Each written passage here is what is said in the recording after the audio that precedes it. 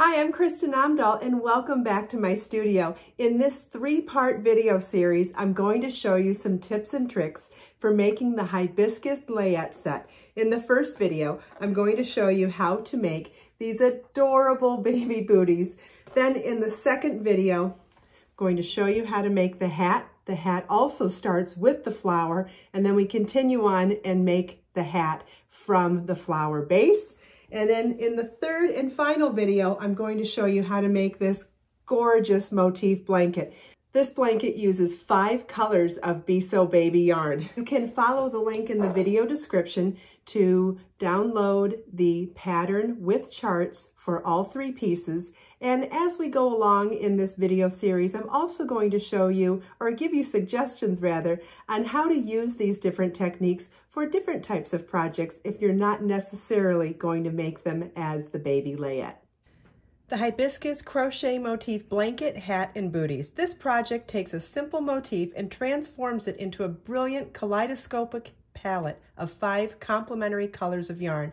The motif blanket has a delicate floral edging, and the hat and booties feature a 3-dimensional flower that is crocheted into the fabric.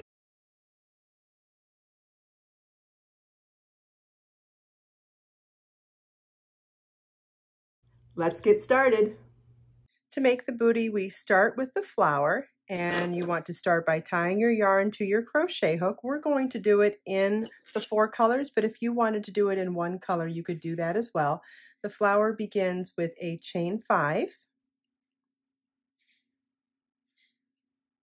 and slip stitch to the 5th chain from your hook to form a ring.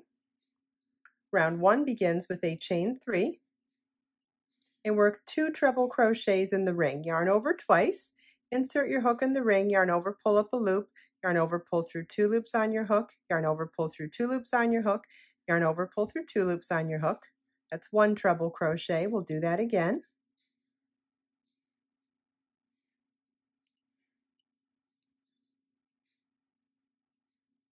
Chain 3 and slip stitch in the ring. And that's 1 of our 4 petals is completed. We're going to do that 3 more times. At the end of round 1, you should have 4 petals in the ring, and this is what the end of round 1 should look like. Round 2 begins with a chain 3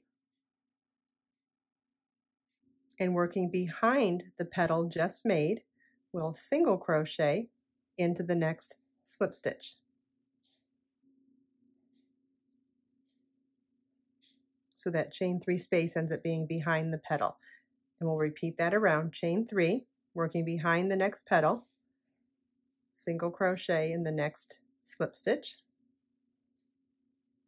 chain 3, working behind the next petal, slip stitch, or single crochet in the next slip stitch, chain 3, working behind the next petal, slip stitch into the beginning of the round. So then we have 4 chain 3 spaces on the back side of our work, and that you cannot see them from the front side of the work where you see the 4 petals from round 1. We're going to cut our yarn and fasten off. Okay, the next petals are done in Orchid. That was colorway Diva that we used there. And so next we're going to use colorway Orchid. Now tie our yarn again. And you want to slip stitch into any of those chain 3 spaces on the previous round, in those chain 3 spaces behind our work. And then round 3 is chain 3. And we'll work 5 treble crochets in that same chain 3 space, yarn over twice, insert your hook, pull up a loop, yarn over, pull through 2 loops on your hook, yarn over, pull through 2 loops on your hook, yarn over, pull through 2 loops on your hook. We'll do that for a total of 5 times in the same chain 3 space.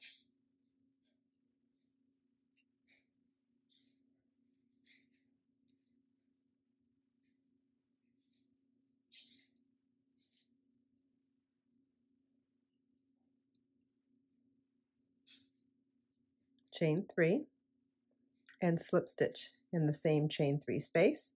And now working again behind the petals of round 1 in the chain 3 spaces of round 2 behind your work, we're going to slip stitch into the next chain 3 space, chain 3, 5 treble crochets,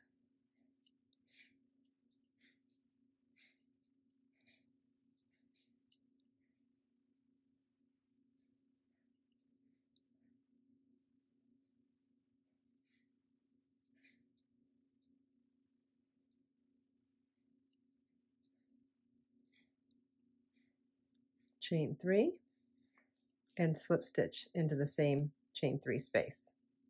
And we're going to repeat that all the way around. What your work should look like at the end of round 3, and we will fasten off.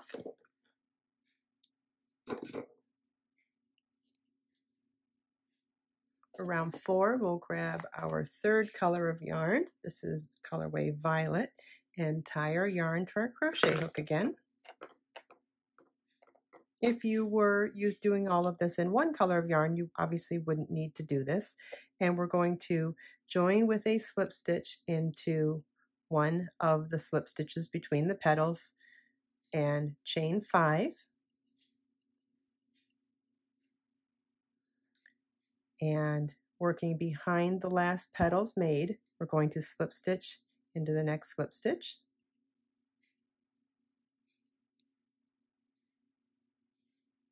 Chain 5,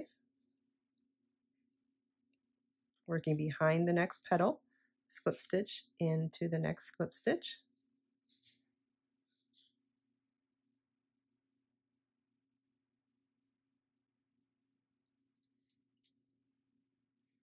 Chain 5,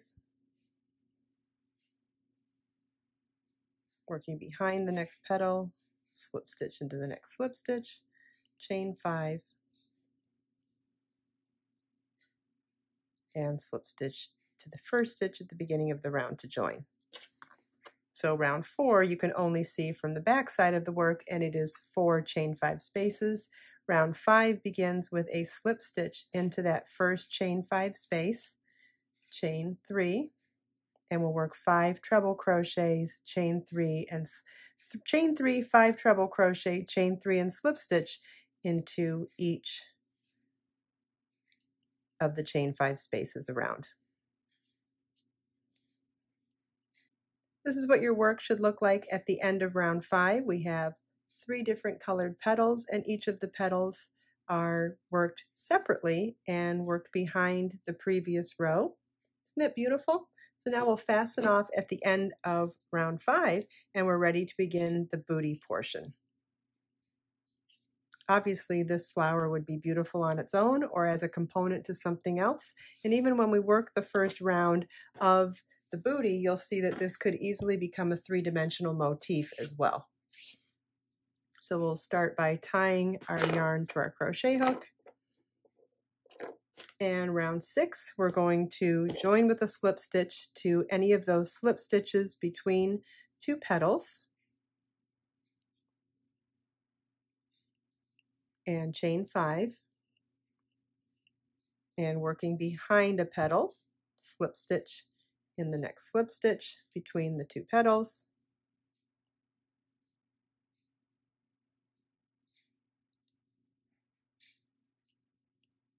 chain 5, slip stitch in one of the slip stitches between the 2 petals, and repeat this around.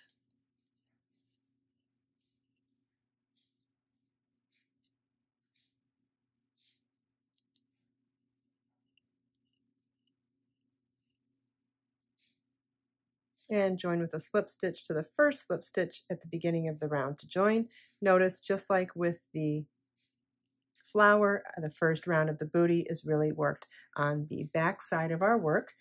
That's what the end of round 6 should look like. Round 7 begins with a slip stitch into the first chain 5 space, chain 3, which counts as a double crochet, and work 5 more double crochets in that same space. A double crochet is yarn over your hook, insert your hook in the ring, yarn over, pull up a loop, yarn over, pull through 2, yarn over, pull through 2. We want a total of 5.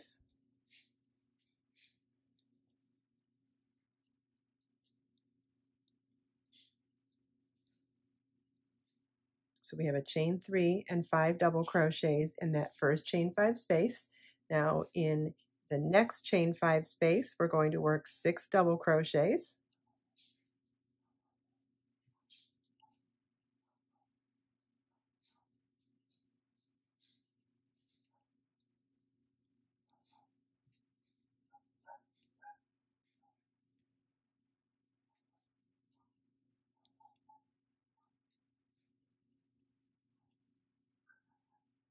And we'll repeat that around. We're going to work 6 double crochets in each chain 5 space around.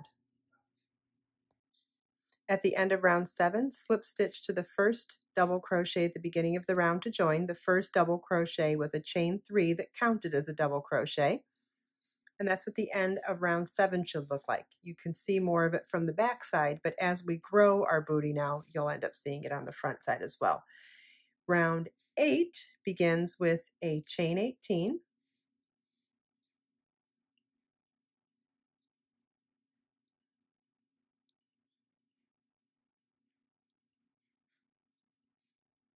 Skip the next 6 stitches. 1, 2, 3, 4, 5, 6. And slip stitch in the next stitch. Chain 3 counts as our first double crochet. 1 double crochet in each of the next 17 stitches.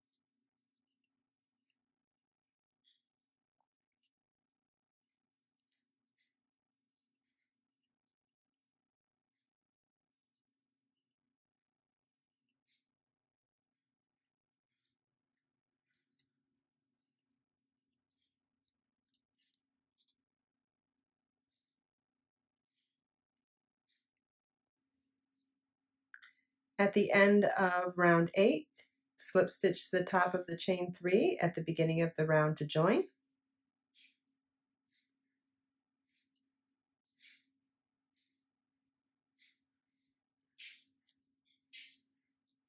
And this is what the end of round 8 should look like. Round 9 begins with a chain 3, which counts as our first double crochet, and you want to work 1 double crochet in each stitch around.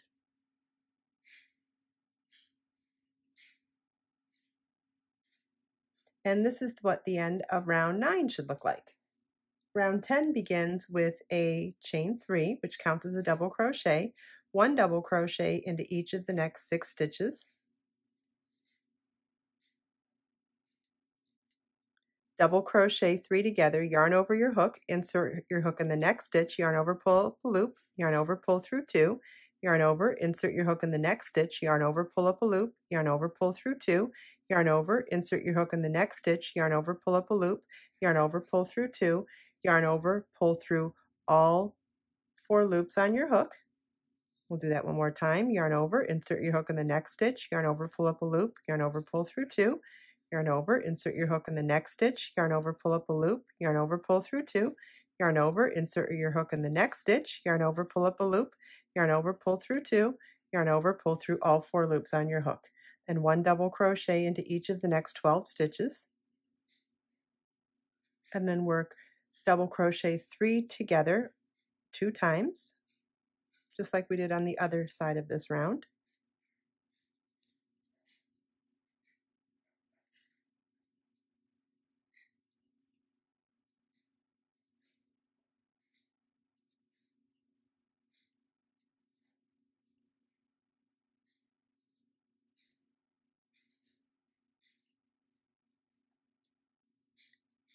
and then 1 double crochet into each of the next 6 stitches, and slip stitch to the top of the chain 3 at the beginning of the round to join.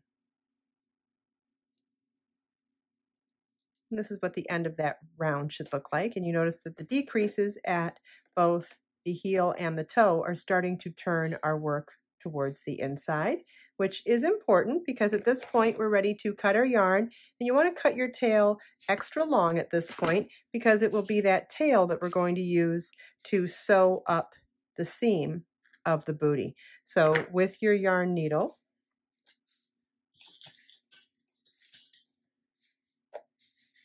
you thread that long tail on your yarn needle, and you can sew between both thicknesses to close up that seam at the bottom of the booty. After sewing up the one side, because our tail started in the middle, I thread my tail back through to the middle to then do the second side of the seam with the same yarn and tail. And once you finish doing that, you'll have this adorable booty that just needs the cuff put on. So you finish sewing up the seam, and then I'll show you how to add the cuff. Okay, so to begin our cuff, we'll use the same color yarn that we used for the booty, and we'll tie our yarn back to our crochet hook, and now join with a slip stitch into any of these stitches along here or any of the chains along this side. What we're going to do is work 1 double crochet into each stitch and chain around for a total of 24 double crochets. So I'll start by joining in any one, it doesn't matter. And you'll join with a slip stitch, chain 3, counts as your first double crochet, and 1 double crochet into each chain and stitch around for a total of 24. Okay, so I've worked all the way around the free loops of the chains, and now turning my work, going to work into the instep and work a double crochet into each of those stitches there as well. Okay, when you've reached all the way around, you will slip stitch to the top of the chain 3 at the beginning of the round to join, and you should have a total of 24 double crochets at the end of this first round of the cuff. Round 2 begins with a chain 2, which does not count as our first stitch, and we're going to work a front post double crochet around the first stitch. So it's a yarn over your hook, insert your hook from front to back to front around the post of the double crochet below, yarn over, pull up a loop, yarn over, pull through 2 loops on your hook, yarn over, pull through 2 loops on your hook. That's a front post double crochet. Around the next stitch, we're going to do a back post double crochet, yarn over your hook, insert your hook from back to front to back around the post of that next stitch, yarn over, pull up a loop, yarn over, pull through 2 loops on your hook, yarn over, pull through 2 loops on your hook. You're going to repeat this all the way around, front post double crochet, then back post double crochet.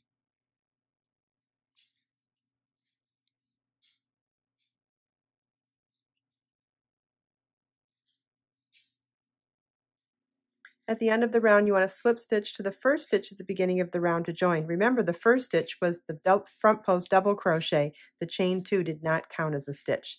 And then round 3, we're going to repeat round 2, which starts with a chain 2 that does not count as a stitch, and front post double crochet around the front post double crochet,